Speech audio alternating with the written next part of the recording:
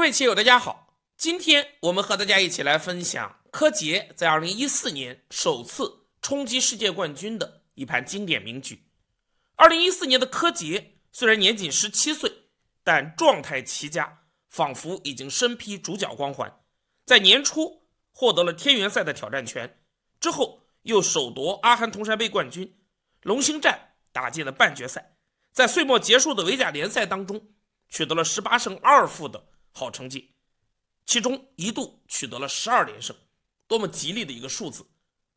而在第二届百灵杯世界围棋公开赛中，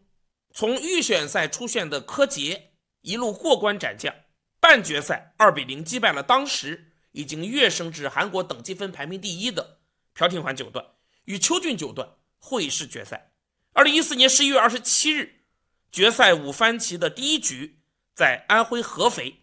三国时代曹魏名将张文远、扬名立万的逍遥津附近拉开了战幕。本局的解说参考了柯洁九段在围棋天地杂志的自战解说。坐在赛场看着对面年长自己15岁的邱俊九段，柯洁恍惚间有种是在棋院下训练棋的感觉。邱俊九段家学渊源，为人低调，但却极为的热心。在柯洁刚入国少队时，常与其下训练棋，即使时间不充足，也经常下30秒10次或10秒的超快棋。因此柯洁对邱俊十分尊敬，通篇以老师称之。但是围棋的世界就是如此的残酷。接下来就让我们一起来欣赏这盘令人血脉喷张但又冰冷无情的胜负名局。经过猜先，柯洁执黑先行。布局柯洁采用了已经准备了将近1个月的错小目无忧角的开局。接下来白棋挂，黑棋一箭低加，这是预定的套路。白棋靠，黑棋拆，这个由日本名将张许率先下出的定式风靡世界，而这一时期正是他最流行的时期。下一手白棋选择了顶住，黑棋立下。柯洁赛前的准备，白棋如果跳在此处，黑棋贴起，白棋搬，黑棋搬，白棋连搬。接下来黑棋长出，白棋在此粘住。下一手棋，黑棋拐后时连络，白棋从边上加攻过来，黑棋飞点在此威胁白棋连络的时候，白棋同样飞反击，黑棋顶，白棋再补出断点。接下来黑棋在脚步先飞2下定型之后，再搬了虎出，这样就局部而言是一个2分的乱战态势。但是由于黑棋有了左上无忧角的支援，此时白棋左右两边不活，而黑棋只需要处理中间这一块棋即可。这个战斗黑棋是不怕的。邱俊同样也由此判断，所以实战当中经验老道的邱俊选择了积蓄力量，从长计议。下一手棋，白棋2路跳下，跳完之后左边的夹击和脚步的挡下成为剑合的好点。黑棋拆回，白棋挡，黑棋再拆，安定自身。局部双方斗了一个旗鼓相当。接下来得到先手，白棋在左下小飞，限制黑棋左上一带的扩张。黑棋也马上挂，对此白棋一箭低加，黑棋自然不肯点角，否则白棋挡下之后，这样的定式选择，局部黑棋右边全部处于低位，白棋大获成功。接下来从左边拆或者直接尖冲黑棋的无忧角，都是白棋非常舒展的一个布局，这样黑棋不肯。所以实战当中，柯洁下一手棋选择了双飞燕的变化，期待着白棋在此压住，黑棋点角，如果白棋虎下，黑棋爬回，这样黑棋4线的这颗子比之前形状要好很多，同时下方的白棋略显空虚，黑棋这颗子还有出动的可能。这个图是黑棋的理想图。同样，如果黑棋点角的时候白棋在此挡下，那么黑棋爬出。接下来白棋粘，黑棋立下，白棋立，黑棋挡，白棋再顶住，虽然厚实，但是白棋外围的后卫已被黑棋有所限制。下一手棋，黑棋回到左边星位拆，左上形成2翼张开的阵势，而白棋下方一带潜力受到压制。这个图黑棋实地并不落后，外围发展潜力比之白棋有过之而无不及，这样黑棋先招效率充分，白棋自然不肯。所以实战当中，白棋选择了二路跳下，先固守实地，继续积攒力量的下法，这也是邱俊的风格。而这一代柯洁接下来保留了种种的变化，先在左边抢占两翼张开的大场，白棋下一手棋马上脱退，这也是柯洁预料当中的一手。白棋在退回又捞一笔之后，将压力给到了黑棋。此时白棋实地领先，黑棋必须全力扩张左上一带的大模样，才能够与白棋一争胜负。接下来柯洁下出了自评为邪恶的一手，黑棋在左上大飞，这手棋期待着能够兼顾上下一子两用，既能够补强左边防止白棋的打入，同时有扩张并巩固上方的阵势。但邱俊在积蓄力量之后开始爆发，下一手白棋马上在左上角二路拖，试探黑棋应手，这原本也是对付小目无忧角两翼张开常用的适应手手段，而此手同样考验着柯洁的神经。柯洁九段的第一感是很想常在外围强杀白棋，如果能将白棋一举歼灭，黑棋自然是大获成功。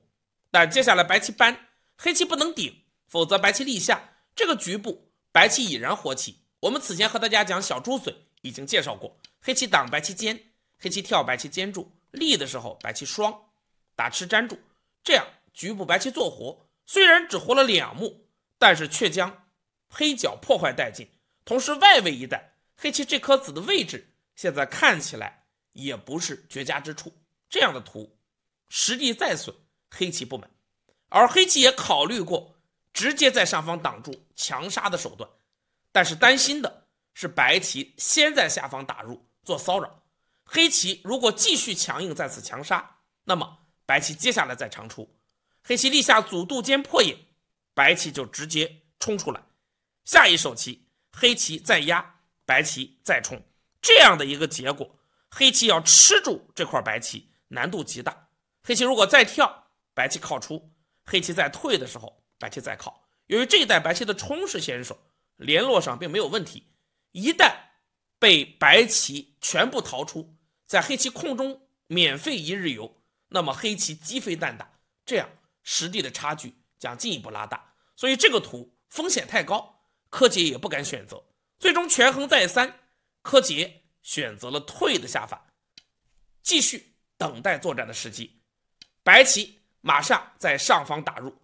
有了脚步的铺垫，此手显得理直气壮，而柯洁再度按下了即将出鞘的键。这个时候如果黑棋先在此处强攻的话，那么白棋接下来可以先在上方飞，黑棋再尖，白棋再一扳，如此白棋轻松的在上方搭出眼位做活，黑棋的攻击彻底失败。外围一带黑棋仅剩一层皮，能够有多大潜力很难讲，全局白棋其他各处都非常厚实，所以这个图柯洁也不敢弄险。因此实战当中虽然只有17岁，但柯洁的下法却犹如一位久经沙场的老将。下一手棋黑棋选择在左边拆一，切断白棋与脚部这颗子的联络，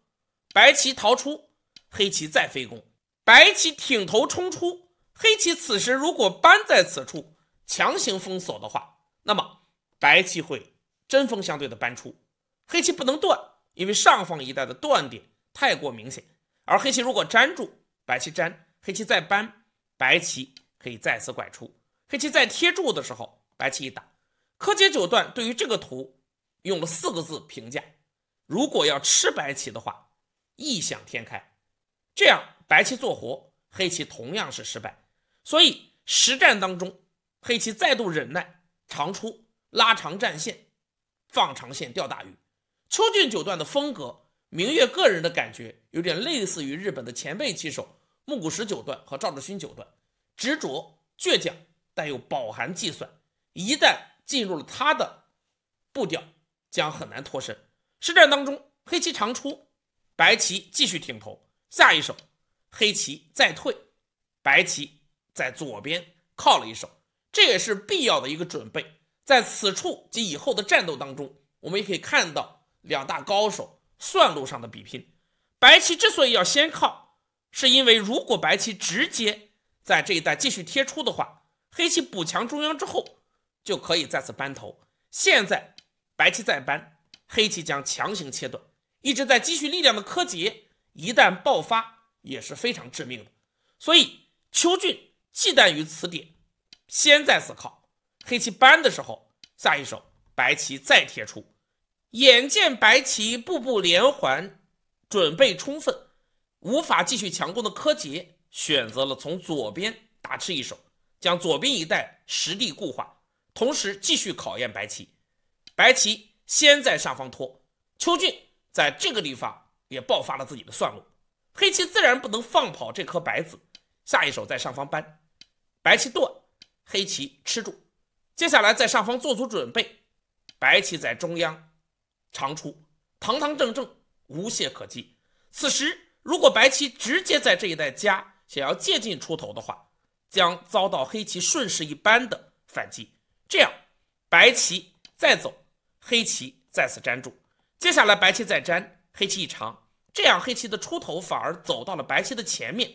中腹一带黑棋潜力增加，白棋不肯。所以实战当中，白棋长出，柯洁陷入了本局当中的第一次长考。原计划黑棋是准备在此飞，抢占天元的制高点，但当柯洁从棋盒当中拿起棋子准备落子的时候，却突然发现了白棋在上方先拖交换的用意。此手如果飞，正中白棋下怀，白棋接下来可以在上方先打吃，这是绝先。黑棋提吃之后，白棋再跨出，黑棋冲，白棋断，这样黑棋再吃，白棋在上方打完之后贴出，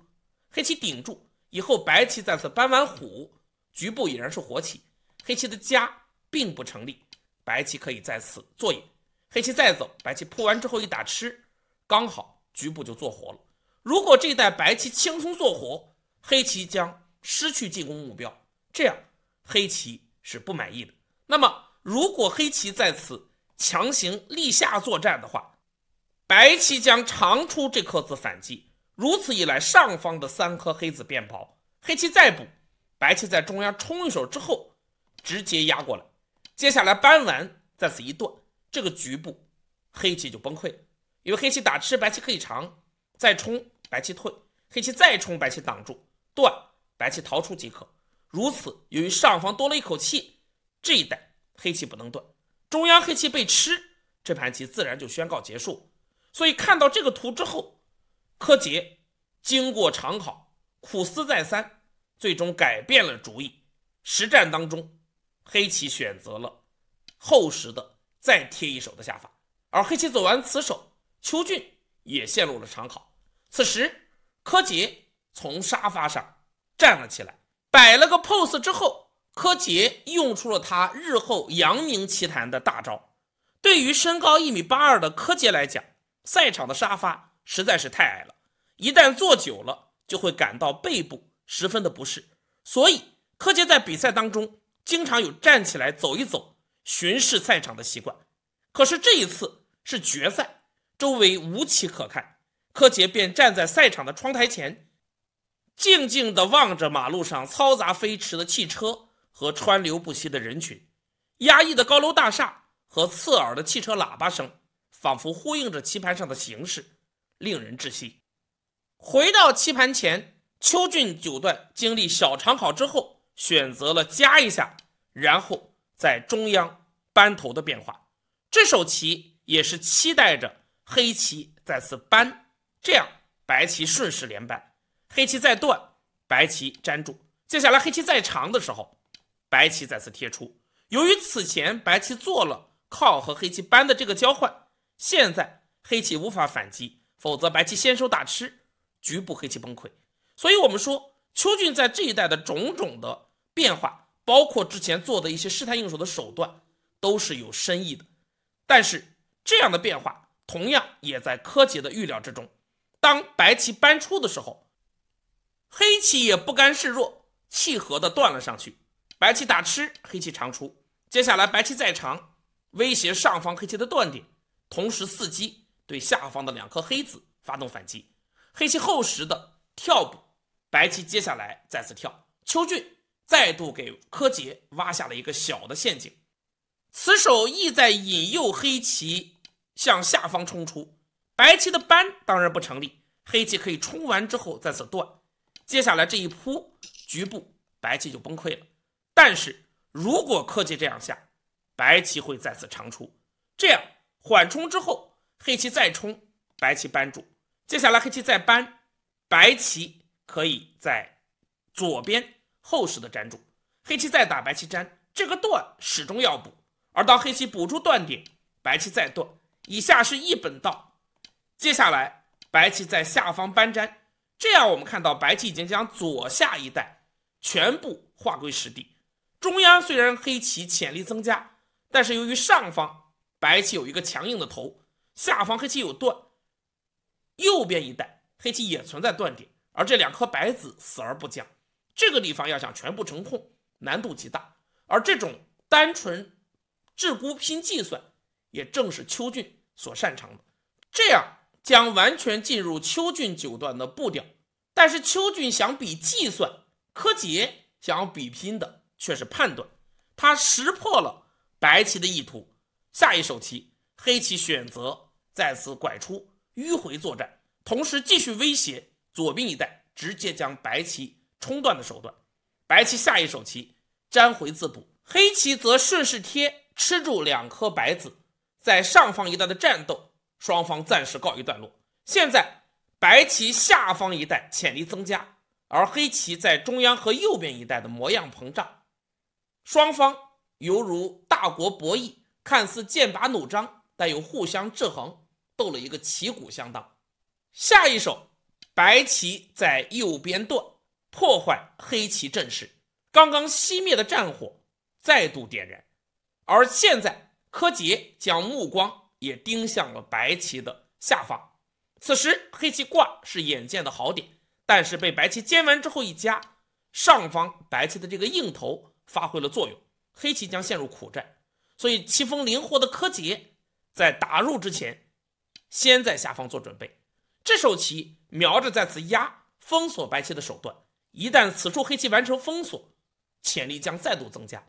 白棋不肯示弱，跳棋反击，而有了这颗子的支援，黑棋再挂。下一手体现了邱俊9段的大局观，白棋选择了在上方大飞，凌空对黑棋施压，同时也接应上方白棋这条大龙。而柯洁也意识到此时到了做出重大抉择的时刻，他开始了本局第2次的长考。这个地方如果黑棋跟着硬的话，将正中白棋下怀。接下来白棋从左边点定型，黑棋压，白棋退，黑棋再挡住，白棋跳下手脚，这样白棋实地领先的形势将进一步的巩固。黑棋下方这块棋还需要处理，这个结果是白棋的理想图。柯洁自然不肯，他在此苦苦思索了20余分钟，发现在下方一带无论怎么硬都将被白棋便宜，所幸他最终做出抉择，再次脱线。黑棋先尖一手，白棋立下之后，接下来在中央跳出。这手棋粗看之下似乎是一步单关，效用不明显，但却是柯洁本局当中最为得意的一手。这手棋实际上1时2秒，此手走完，一来威胁上方白棋联络上的保卫，此后我们可以看到，二来如果这一带白棋再补，那么黑棋还随时威胁再次跳出，白棋吃，黑棋恰吃之后强行封锁白棋的手段，这样黑棋这一带潜力增加，而这手跳支援了下方的战斗，这个结果也是黑棋满意。至于下方这颗子，即使白棋切断，黑棋还有进角腾挪的手段。所以我们看实战当中，当黑棋跳出之后，邱俊也进行了长考。邱俊有魔王之称，下棋慢，众所周知。现在长考过后，邱俊选择了在此次想要占取便宜的下法，但是柯洁的便宜哪有这么好占？下一手棋，黑棋马上在下方挖反击，白棋再打，黑棋粘住，白棋不断，黑棋再回到下方连回，这一带的交换，黑棋多了一个头在外面，无疑是便宜了。下完此手，柯洁感觉轻松了很多，起身去吧台倒了一杯热水。然而等他转身回来，看到邱俊九段下出的下一手棋，却是大吃一惊。经过了前半盘的稳扎稳打，邱俊九段终于按耐不住，下一手棋白棋直接从左边拆逼了过来。这原本是白棋的预定计划，但是此时此刻却是一步过分的手段。局后的研究认为，白棋此手应该在此小飞逼住，这样双方局势平稳，是一个细棋的格局。白棋逼在此处，是期待着黑棋挡住，如此白棋再贴，黑棋扳，白棋扳住，这样上方这块棋彻底安定，而实际上白棋领先。这个图白棋理想图，但是柯洁怎肯如此轻易就范？实战当中沉思片刻之后，黑棋开始反击，这是当初黑棋在此跳的时候已经预定好的手段。下一手黑棋在此跳，白棋连回，黑棋接下来再长，白棋贴棋也是局部最强的应对，黑棋也步步紧逼，马上将白棋跳断，白棋挡住，黑棋落子飞快，打吃完之后再靠，白棋挖，黑棋挖占完之后强行将白棋切断。从77手跳开始，短短10多秒的时间，柯洁将白棋分段，完成了自己的作战计划。行棋至此，实战当中柯洁一度认为这盘棋已经拿下了。然而就在他认为自己获胜只是时间问题的时候，却突然心中一紧，冷汗随之流了下来，因为他突然发现了白棋隐藏的妙手，就是靠在此处。看到这手棋，柯洁大吃一惊，犹如突然被冷枪击中一样错愕。但是大胜负师的天赋神通使得他很快又冷静了下来。经过计算之后发现，还好虚惊一场，因为白棋靠的时候，黑棋再冲，白棋打吃是最强应对，下一手的冲严厉至极，黑棋只有挡住，白棋提，黑棋粘，接下来白棋再断，黑棋提，如此将形成劫争。白棋在下方打吃有劫财，黑棋粘住，白棋提，黑棋再粘，接下来白棋立下，下一手黑棋提劫，白棋回到中央扳找劫，黑棋再断，白棋提回，接下来黑棋也有本身劫财，冲，白棋挡住，黑棋提，白棋下一手棋再次逃出，黑棋粘住，接下来白棋再提回，黑棋再冲，白棋打吃，黑棋提掉，下一手白棋再次打是绝先，黑棋提吃，白棋提回，这样黑棋再提，如此的劫争，左边一带白棋断点众多，尚需自补，而白棋如果粘住，黑棋再提劫，以后这一带还有断的劫财以及下方打吃的劫财，暂时黑棋并不怕。计算到这一结果，柯洁心中舒了一口气。然而接下来邱俊下一手棋的叫吃，再度使柯洁刚刚放松的神经紧绷起来。实战当中，邱俊似乎也看到了这一变化图，发现劫财暂时不利之后，白棋下一手棋从上方打，这手棋使得柯洁进入了本局第3次的长考。此时的用时，柯洁还有1小时40分钟，而邱俊只剩下不到半小时。陷入大长考之后，柯洁计算了将近20分钟，但仍然算不清楚。在自战解说当中，柯洁说道，其实这时候就算再多给我5个小时，我也无法算清。最终柯洁再三抉择之后，决定和平收场，从下方挖。这个地方似乎是一言带过，但实际上这里边隐藏的变化才是本局精髓之所在。而柯洁摆出的变化图也彻底的颠覆了明月心中对于人类最顶尖职业高手的认知。原来人类最顶尖的职业高手计算是如此的恐怖。闲言少叙，我们来看为什么白棋打吃的时候，柯洁没有敢于去提吃这颗子。如果黑棋提，白棋将在上方二间跳，这是白棋的预定计划。黑棋冲，白棋挡住，这一带黑棋不能让白棋做活，否则此前精心准备的切断将成为一个笑话。下一手棋，黑棋再次断，白棋吃，黑棋打，白棋提，黑棋再立，强行将白棋的大龙断下。但是白棋断，黑棋连回，白棋打吃，黑棋粘住之后，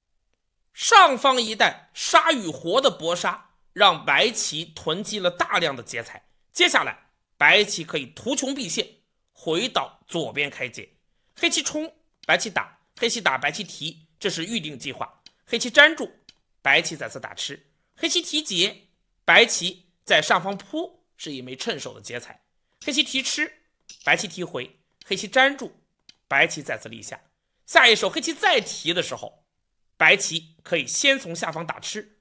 黑棋粘住，白棋提回，黑棋只有从左边冲找本身劫，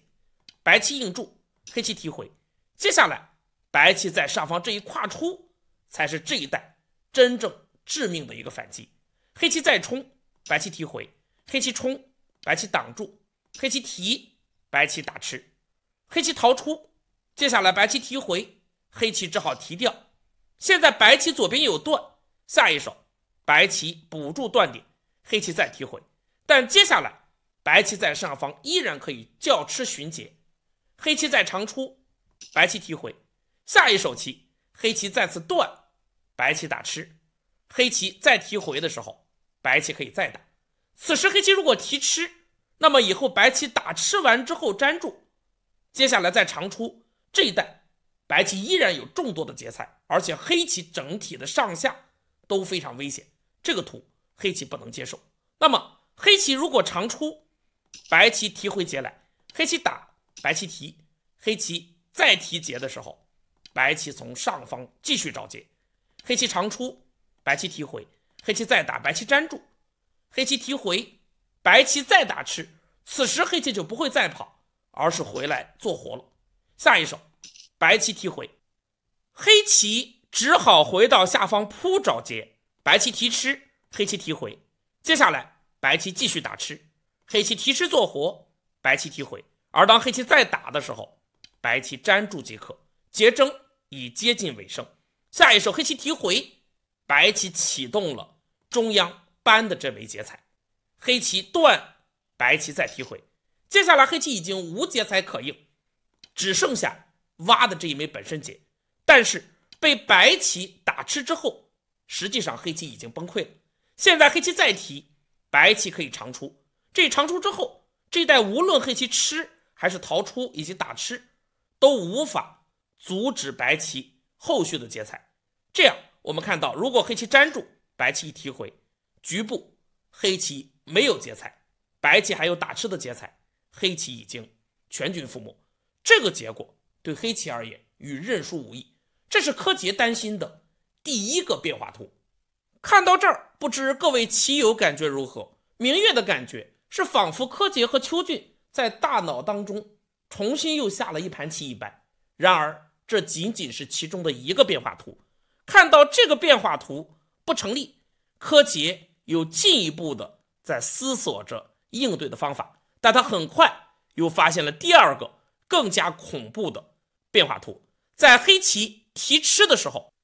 在之前变化图基础上，柯洁进一步想到白棋再次点，黑棋冲，白棋扳住，黑棋断，白棋吃，黑棋在这一带断开白棋之前，能否先回到左下挖，白棋打吃，黑棋粘住，白棋粘，卖掉下方变化之后，这一带将白棋切断，那么以后扑是劫财，打吃劫财，收气也变成了劫财，这样劫争将是黑棋有利。然而随即他就发现这个图有一些一厢情愿了，因为当黑棋再打吃，白棋提，黑棋再次立下，想要切断白棋的时候，白棋可以在下方一带打吃转换，黑棋也只好粘住，这样白棋弃掉了整条大龙。接下来断，黑棋只好连回，然后白棋再跨出。此时黑棋也面临着考验，如果黑棋拐出，变化将极度复杂，以人类的大脑无法算清。放出白棋之后，中央将进行复杂的战斗，这就是柯洁所说的，即使再给他5个小时，也搞不清楚的变化图。而如果现在黑棋执着强杀，那么白棋打吃便宜之后，接下来回到下方冲，黑棋此时不能再冲，否则白棋断，黑棋打白棋一长，黑棋再提吃的时候，这一带白棋一冲将死而复生，而且中央的黑棋气变得极紧，退的话白棋再冲即可。这个结果白棋逃出，下方一带白棋反而便宜了。所以走到这个地方，当白棋冲的时候，黑棋只好釜底抽薪，在中央补棋，但这样白棋打吃先手，接下来再一虎补住断点，整个下方一带的黑棋也被白棋鲸吞。接下来黑棋在此退，白棋长出，这样的结果虽然黑棋吃掉了白棋整条大龙，但整个下方两个角加一条边全部被白棋收归所有。同时中央的潜力由于白棋上下都变厚，也遭到了破坏。这个图柯洁没有把握，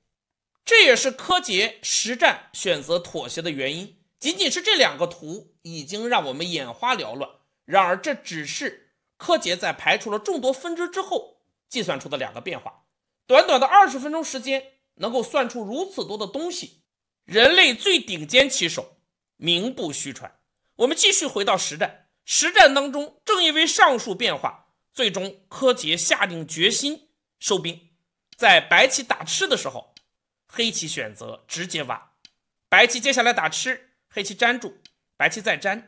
黑棋在下方补住断点，吃住白棋的5颗子，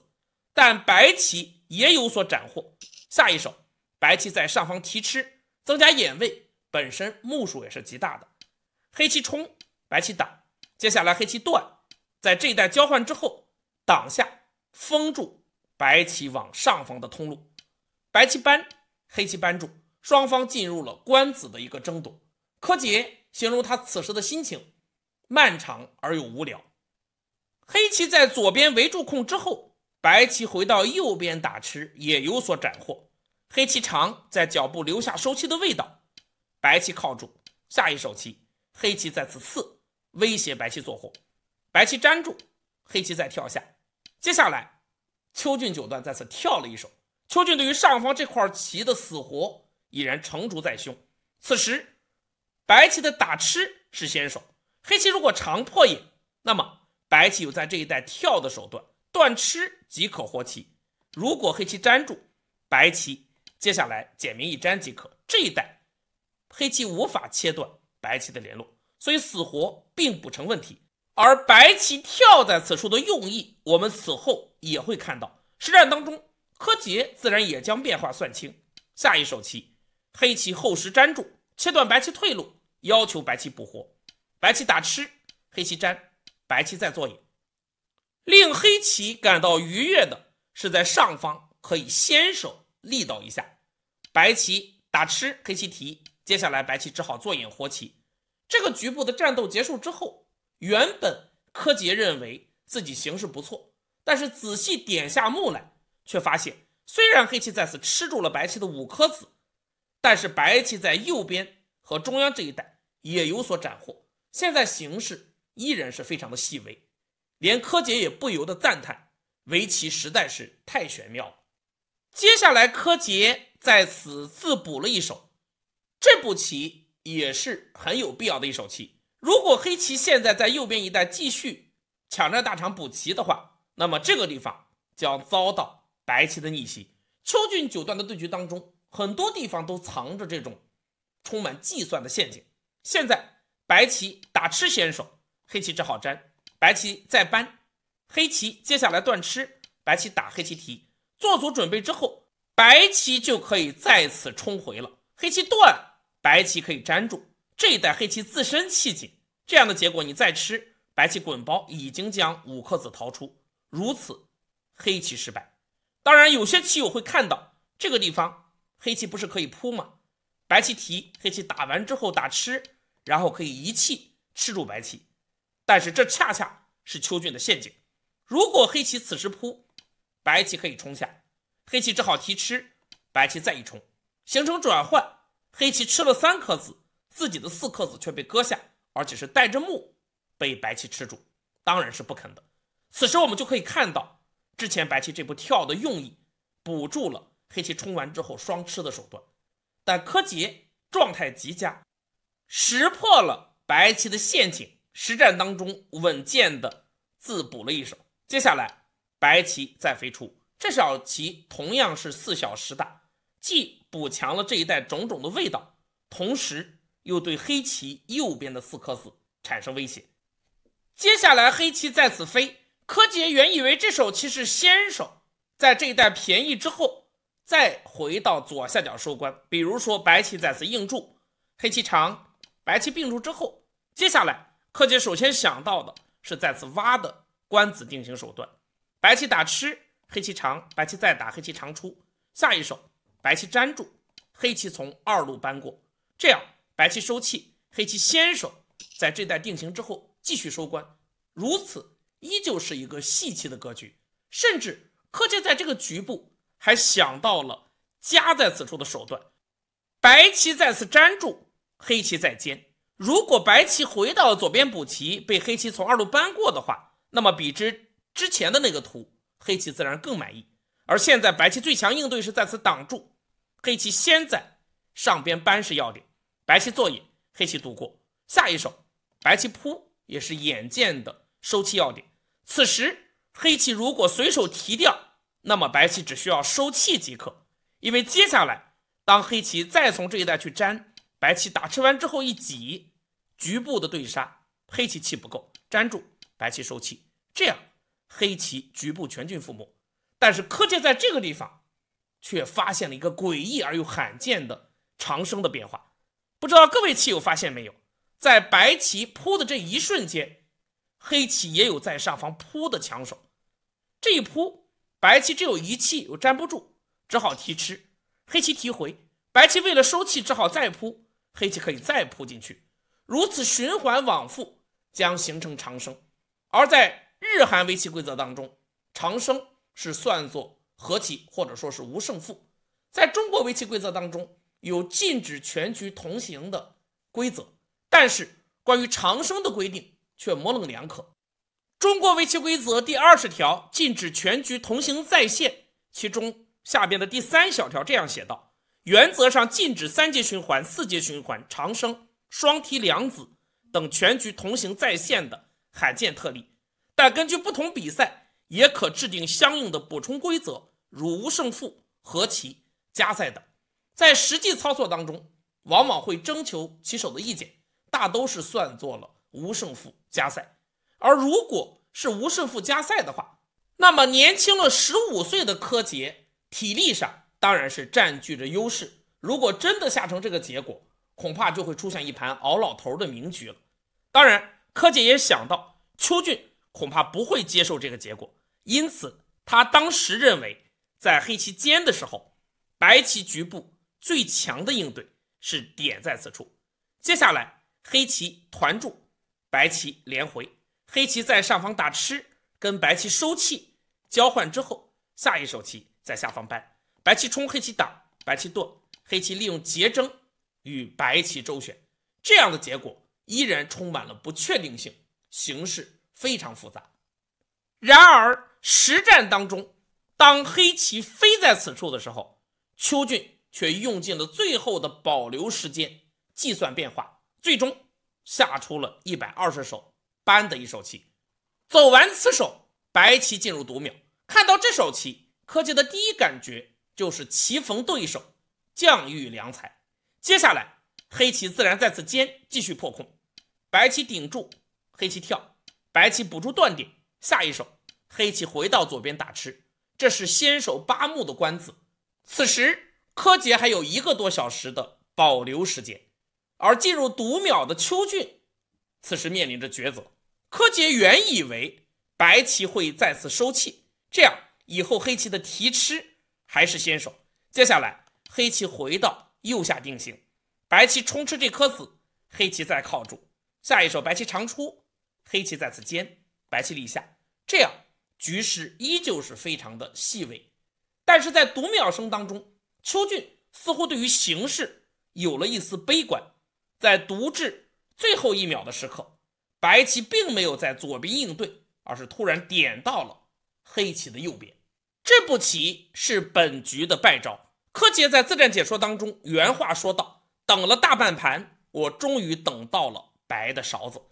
这手棋走完之后，邱俊忽视了左下一带黑棋潜藏的另外一路手段。邱俊原本以为黑棋是再次扳，如此白棋退，黑棋提吃，白棋收气，黑棋再收气，这样的一个结果。白棋虽然在左边一带有损，但是右边一带贴出之后，战斗将对白棋有利。然而在白棋落下126手之后，柯洁却有2分钟的时间没有落子。他此时已经发现了左下的玄机，只是在默默地验算着自己的变化。这2分钟或许就是本局当中邱俊最煎熬的时刻。验算完毕之后，柯洁确认无误，下一手棋直接在左下加了进去，一锤定音。上方黑棋已然打吃，白棋当然不能再粘，否则黑棋渡过，整体的白棋都未获进。实战当中，白棋强行立下，黑棋顺势冲出，白棋无法抵抗，只好粘住，黑棋粘回。这样一来，在左边一带，黑棋将白棋全部吃住，收获巨大。本局的胜负实际上已然确定。接下来白棋在右边飞出，这是白棋当初点的后续手段，但黑棋在左边已经占到便宜之后，右边的处理就多了更多的选择。下一手黑棋飞出，白棋尖想要封住黑棋，黑棋强硬挺头。此时如果白棋扳，黑棋切断，一来上方有吃，中央有断，下方还有冲，这个局部白棋自身太薄，无法对黑棋持续进攻，所以实战当中无奈，白棋只好先挡，切断这颗黑子的联络。黑棋也厚实的补一手，下一手白棋再次靠出。此时如果白棋在下方一带单纯挖吃黑棋几颗残子的话，那么黑棋在这一带坚住之后，一来还有对脚步搜刮的手段，同时这个地方黑棋的目数大增，这样的结果也是黑棋获胜。所以实战当中，白棋再次靠出，一来破空，二来继续威胁黑棋的这块棋。黑棋也不甘示弱，扳完之后再次长出。柯洁在这个地方以攻为守，下得非常精彩。此手走完之后，一来威胁此处白棋的冲断，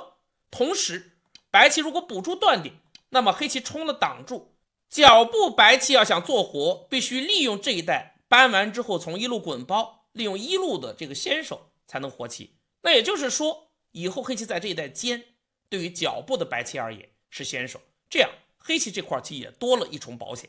所以我们看实战当中，当黑棋长的时候，白棋也无心再去顾及这一带的断点。下一手棋邱俊在中央飞出，一来继续威胁右上的这块黑棋，同时瞄着下方一带的冲，将下方黑棋全部鲸吞的可能。黑棋也不甘示弱，下一手马上在右边尖了一手，这本就是棋形要点，同时这手棋也赤裸裸的威胁脚上白棋的死活。白棋冲，邱俊孤注一掷，而黑棋则马上冲了之后挡住，向白棋发出最后的通牒，脚上的这块白棋需要处理。就局部而言，白棋立下，黑棋加入，由于少了一路扳的这个先手，这一带白棋要去阻渡，那么黑棋长出之后，脚上已经成为结症。如果粘，黑棋立下即可，这一带你扑我提，局部是打劫。而如果现在夹在此处，黑棋打吃，白棋不能粘，否则黑棋打完之后是弯三，也是一个结症。有了这个结的存在，白棋无法强杀黑棋，因为一旦强杀，黑棋在这一带将产生众多的劫财，白棋难以两全。所以实战当中，黑棋再次威胁白棋的时候，邱俊在脚步立了下去。下一手棋黑棋跳出，继续考验白棋杀还是不杀。邱俊此时已是破罐破摔，下一手棋白棋直接挖了上去，黑棋打吃，白棋粘住。这个局部如果黑棋粘在此处或者虎的话，白棋将冲与黑棋决一死战。但棋风灵活的柯洁不见兔子不撒鹰，此时面对白棋的挖，黑棋在此又尖了一手。有了这手棋，白棋以后即使补住这个断点，也无法与下方白棋联络，那么脚步的结争将变得更为严厉。这个冲吃本身价值也是极大的。实战当中，白棋粘住，黑棋接下来再打，白棋粘，有了之前尖的这颗子接应，黑棋直接虎连根出动，白棋再压，黑棋顶过来，现在白棋再去挤，意图威胁右边黑棋这块棋死活的时候，柯洁已然看清楚，下一手棋直接打吃。虽然白棋的断打是先手，但黑棋的提花也愉快之极，下一手白棋只好联络。这个地方如果白棋用强，虎在此处与黑棋作战的话，那么黑棋可以在此挡下。一来此处如果白棋直接挖，那么黑棋可以打了之后粘住，白棋再打黑棋就粘，这样白棋再去补棋的时候，黑棋有从一路打完之后再从一路扳的手段，白棋吃，黑棋就从下方粘住，这一带始终有接不归的威胁，即使白棋提，黑棋收气即可，无论你打吃或者怎样，黑棋都跟着硬，这个地方始终要粘，但是黑棋一打吃，这个局部白棋还是逃不出去，所以与下方这块棋对杀不成功。那么如果说此时白棋转身与上方这块黑棋对杀怎样呢？我们此处可以视作白棋打完之后粘，现在白棋有6气，黑棋也是6气，黑棋先动手，这个局部白棋也是不成立的。所以实战当中，白棋英雄气短，无奈只好连回，黑棋马上挤做活，这是当初虎的后续手段。白棋打黑棋粘住，这个断白棋要补，下一手棋黑棋顺利做活，而上方的结争依然没有解决，白棋也无心再补，下一手棋在下方打吃，黑棋粘住，白棋再粘，黑棋连回。这个地方白棋如果从下方挖的话，黑棋在此断吃即可，下方的几颗残子原本黑棋也有看清之意。实战当中，白棋粘完之后再吃，黑棋粘回，而白棋接下来冲，这是寻头场的下法，黑棋冲，白棋再断，黑棋打吃，白棋粘住。当黑棋柯洁断吃在此处的时候，邱俊投子，因为现在白棋如果粘住，那么黑棋的打吃成为先手，之后再一双，整体中央的这块白棋尚未活境，左边黑棋挡先手，白棋无法联络，而如果被逼从下方去连的话，那么黑棋冲完之后再冲，接下来再断，白棋粘住，黑棋打完之后一粘，这一带白棋无法做出2只眼，以后要在脚步全部收气吃回，这个对于白棋而言与认输无异，不堪忍受这种屈辱。实战当中，邱俊认输也在情理之中，如此柯洁就拿下了决赛5番棋第1局的胜利。本局柯洁完美的展现了自己棋风的特点，多年之后回忆本局，他依然认为这是他在此次决赛5番棋当中最为满意的一盘棋。开局的试探，中盘的爆发，算路的较量，诡异的长生，让我们不由赞叹，没有 AI 搅和的人类围棋真是精彩无比。这盘棋就和大家分享到这儿，感谢大家关注，我们下个视频再见。